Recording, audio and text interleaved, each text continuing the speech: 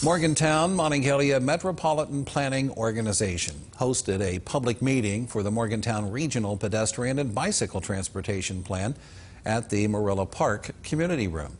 This meeting's purpose to present plans to help enhance connections to the rail trail and Deckers Creek Trail. The group is also promoting safer pedestrian crossings at intersections and mid-block crossings. Also discussed at this meeting were filling in the gaps in the sidewalk network and improved on-street bike facilities. It's easy to imagine if those 16% were actually driving, what our traffic nightmare would be.